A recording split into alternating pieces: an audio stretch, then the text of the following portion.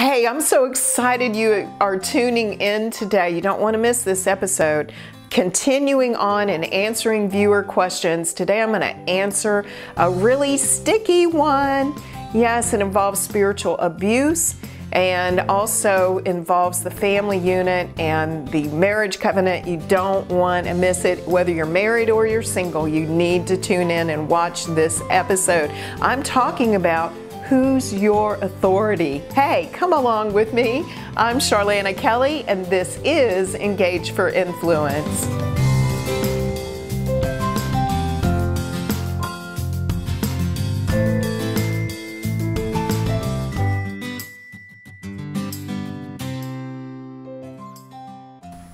The next 3 episodes, I'm going to focus on authority, spiritual authority, leadership authority, pastoral authority.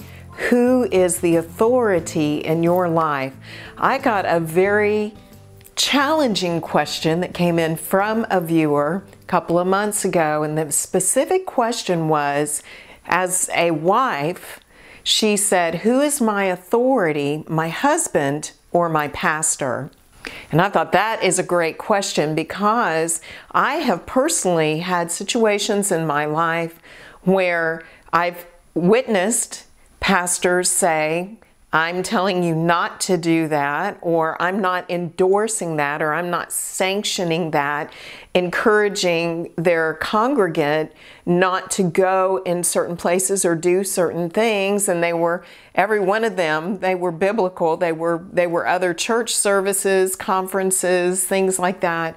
And personally, I even went through a situation where a pastor that was in my life when my husband and I were planning to move here to Texas said that's not God, and it's not going to go well. And thank God I didn't listen to that pastor, and we followed what we believed that God was telling us to do, and because we've had the most glorious and blessed season of our life so far right here, where God planted us not only in Texas, but in the church, in the ministry, in the community where He has placed us. We have been extremely blessed, to say the least, and I'm so grateful that we didn't follow the leading of someone who wasn't hearing God for us.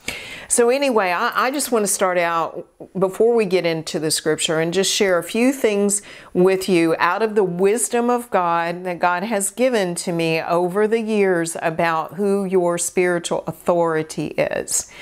We're not going to read it today, but if you want to go and read it, Numbers 30 goes through extreme detail to say that the husband is the authority of the wife, and a father is the authority of a girl or a single woman. Now, of course, in those days, women always got married. It was very, very uncommon for a woman not to be betrothed because oftentimes the family was the one who chose the husband for the wife and for the daughter.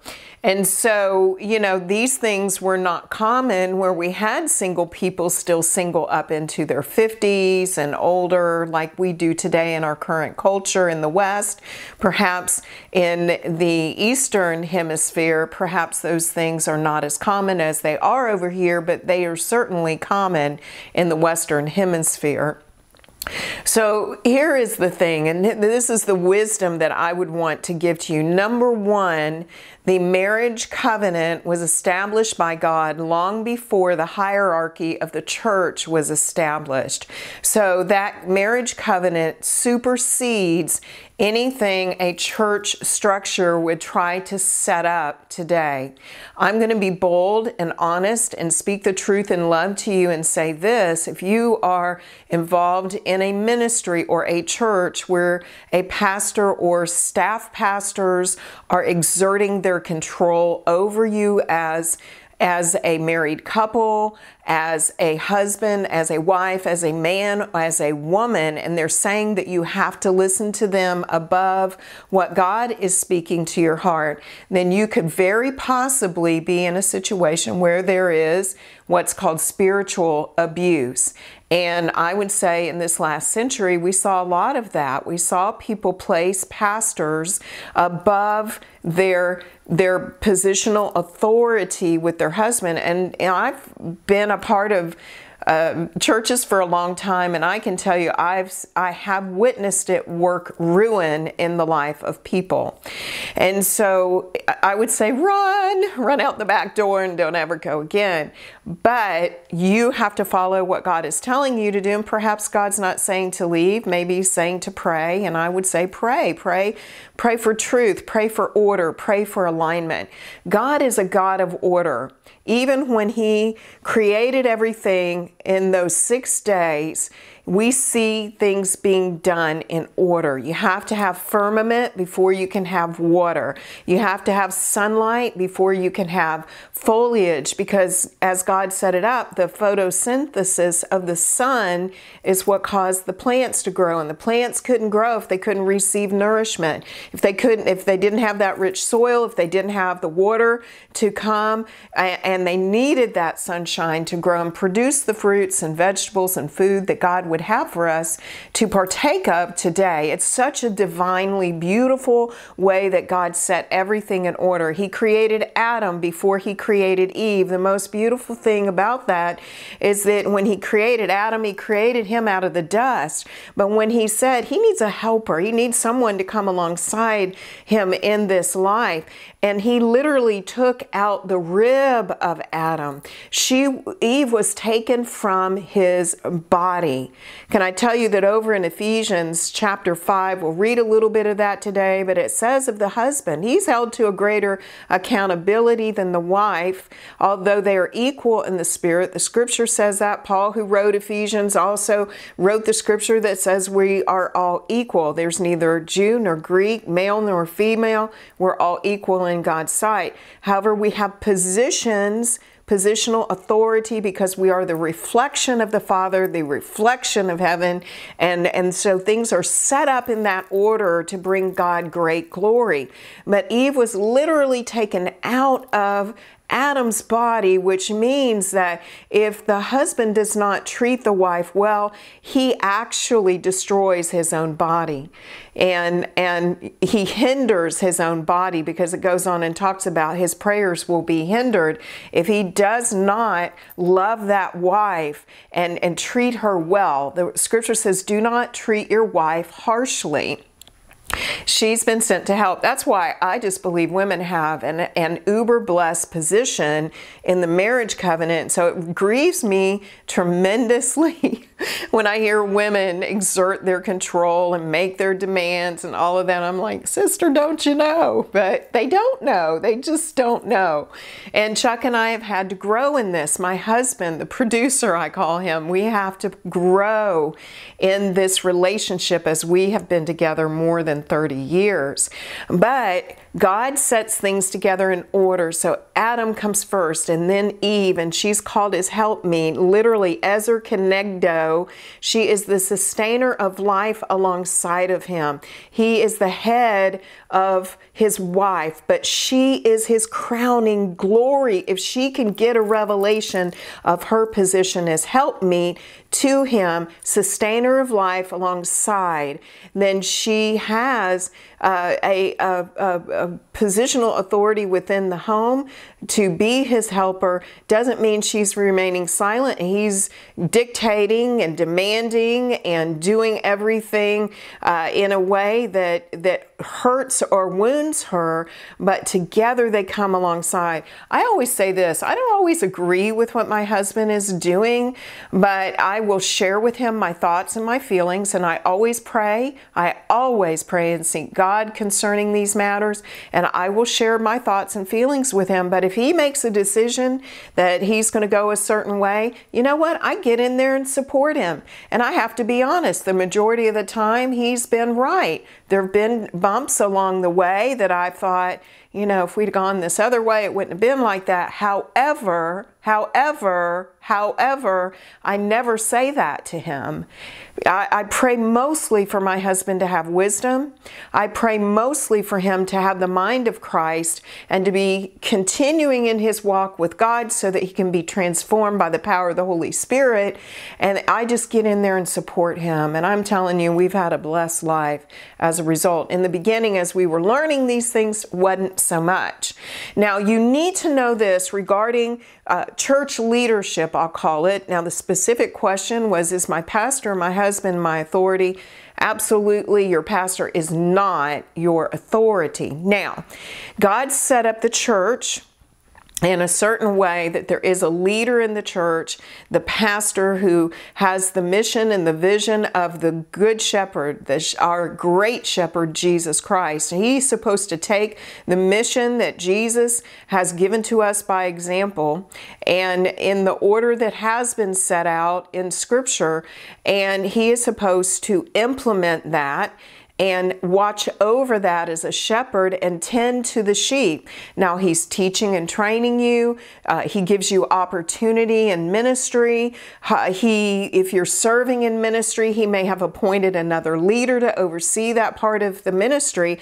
So it's almost like the master and the slave. Now, before you get crazy with those two words, I'm only using them because Scripture in 1 Peter wrote about slaves being subject to their masters, which we could apply to your boss on your job. Okay, it could be applied to governmental officials. It can be applied even to teachers and educational arenas, and it can also be applied in the church because that positional authority has been given to a leader to oversee that particular thing. So if we are volunteering in that area, we may not be being paid for it. If you're on staff, you might be being paid, but we are to be a blessing to lead. We are to grab hold of their vision and be a part of helping that to come to pass, okay? So that's the arena that the pastor is in, is particularly concerning the church, and he has no right, or she has no right, or their leadership to come into the marriage covenant unless there's counseling going on, and he's still in counseling, should never lord over that particular couple. He should, with great humility and great love, share the truth and pray with them and tell them the ways that they should go. But it's still up to that particular husband and wife to make the choice. Now, when it comes to a single woman, then her father is her authority as long as she is not married. So you could say that as a single woman is making decisions, that she could get wisdom from her father. If he is not born again, then perhaps go to the pastor, but never put that pastor in a position nor tell him that he is your authority in your life. That is putting him in a wrong place.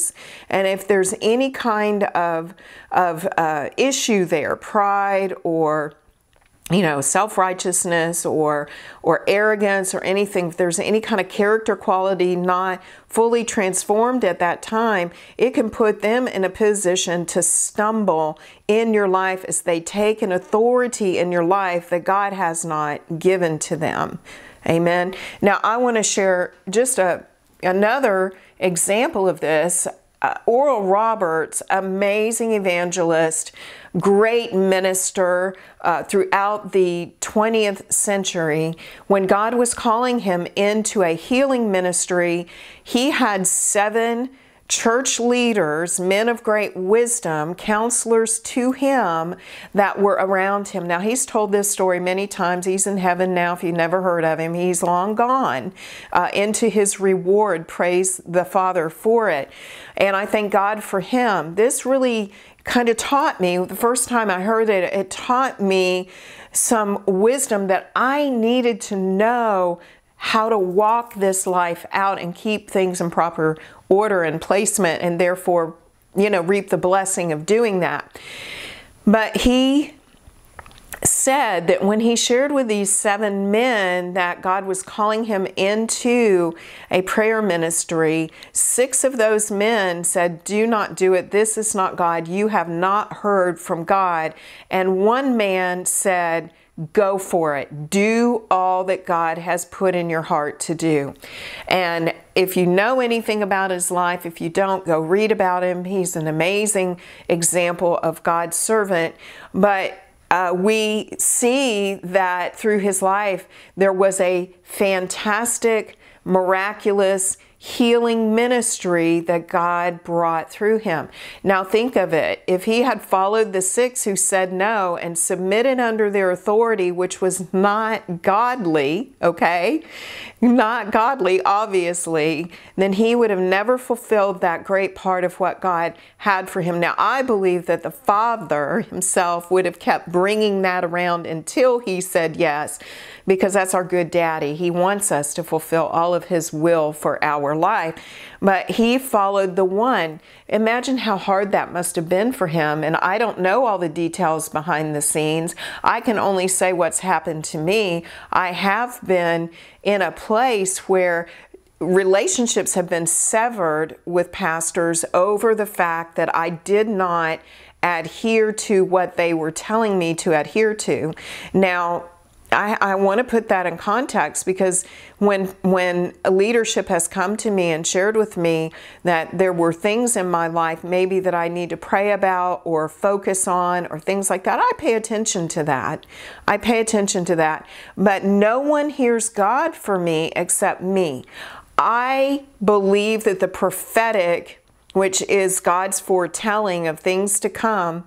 And if you've been in the church setting for any length of time, and you've been around people who operate in the gifts of the Spirit that God has given, you will come across people with a prophetic gift.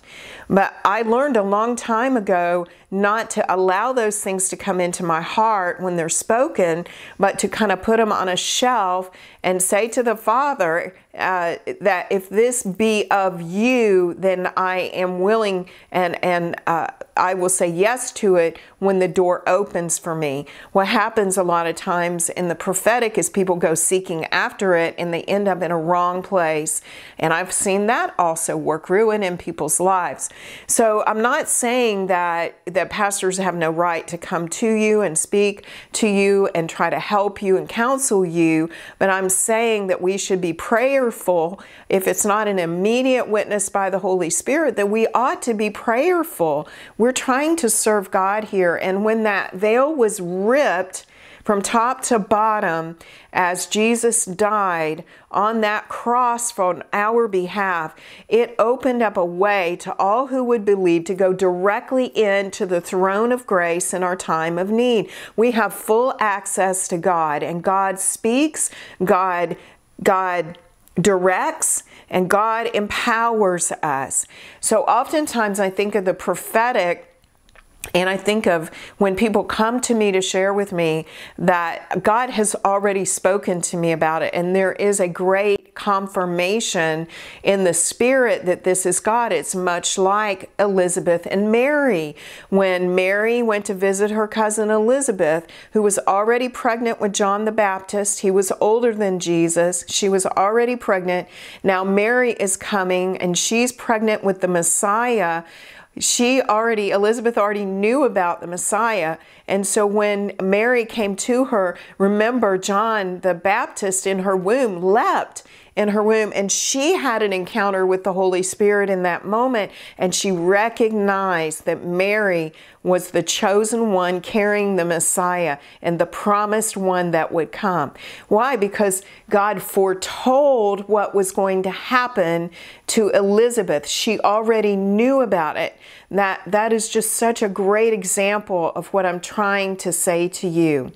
So while pastors are in our life to teach and train and lead us, and we want them to do it, and we have submitted ourselves under them to be discipled and to be raised up into ministry. I think any pastor worth his salt in the ministry is raising up leaders and sending them out. If you're in a church that's not doing that, then all you're doing is growing stagnant on the pew. If you're not going out and fulfilling the ministry of reconciliation that you've been given, according to 2 Corinthians 5, then you are just growing fat and sassy on that pew, and really and truly you're complacent. You're dry, dead bones. There's no power in you. And I love what the evangelist Reinhard Bonnke said many years ago. He said, the power of God can deliver you from the deepest despair in the deepest pit, but it will never get you up out of your easy chair. Because when we grow complacent and lukewarm for God, when someone begins to share with us about the Great Commission and our call to fulfill it and the empowerment of the Holy Spirit, then we roll our little windows up because we're afraid and we don't want to do it. Stir yourself up. Stir yourself up this day. So pastors are given, just like Paul wrote to the Ephesians, that they have been given these evangelists and teachers, the fivefold ministry, apostles and prophets, evangelists and teachers. They've all been given to us for the edification of the body. They're there to teach and train us in the work of the ministry, but the work of the ministry goes on outside of the four walls of the ministry. I've watched pastors be very hesitant to let their people go on missions trips. One time I was told, I'm afraid for you to go because I think you won't come back. Well, why do people go on mission trips and then kind of leave the church? It's to go fulfill ministry. John Osteen, a great teacher of the Word, he himself said this, I'm not called to fill a church, I'm called to empty a church.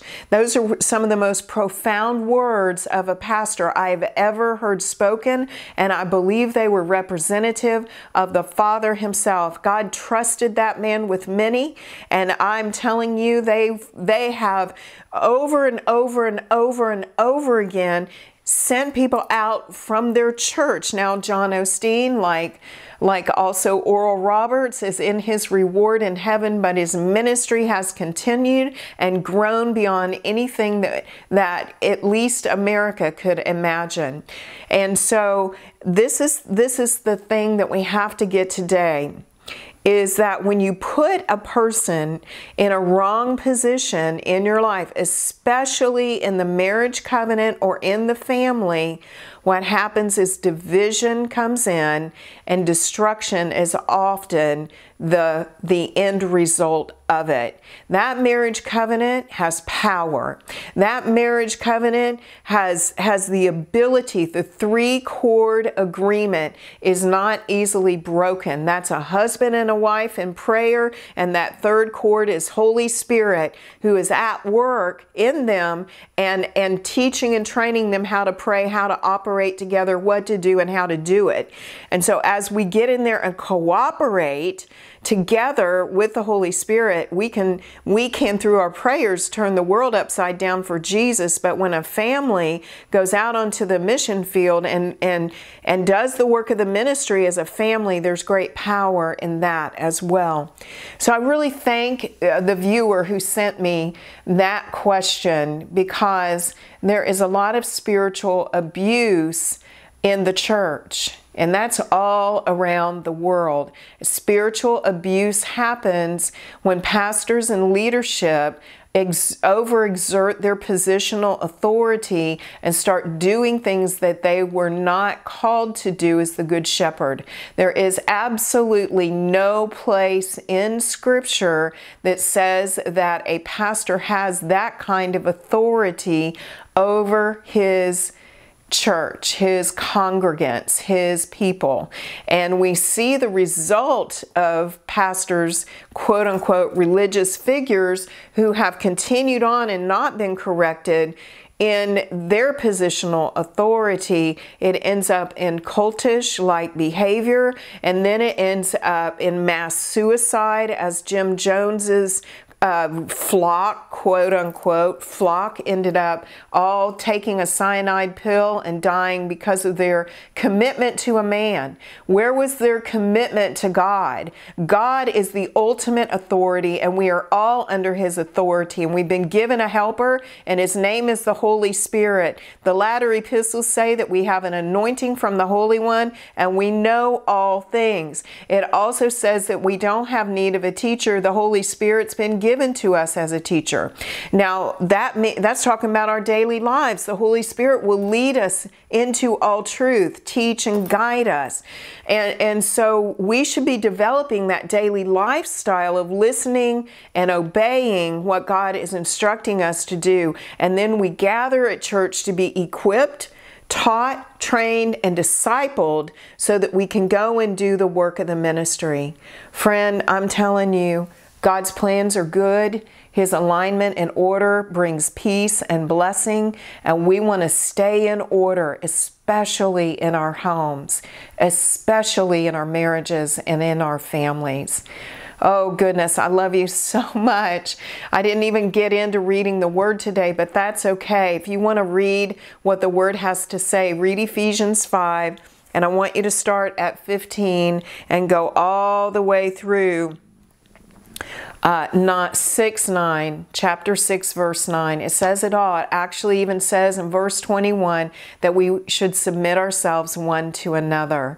You know, there is no reason for a man to abuse his wife and use a scripture that says you have to submit to me in everything. This is a beautiful relationship of giving and taking, submitting ourselves one to another, giving our bodies one to another to bring glory to God, to be the picture of the Father and of the body of Christ, as Jesus says here, as Paul writes here, that the husband is the head over the wife, just as Jesus is the head over the church. Jesus doesn't lord over people. Jesus is a good and gentle shepherd, and He tends to His flock with great care and love, and is gentle. Even goes on in another part of Scripture where it is written, the fathers should not provoke their children to anger. So men who are harsh and dominant and ruling over, they need a reality check with the truth and with the Father and the Holy Spirit, and I pray that they get it today. Oh, friend, I love you so much. If you don't know Jesus as your Lord and Savior, make Him Lord today. Repent of your sins.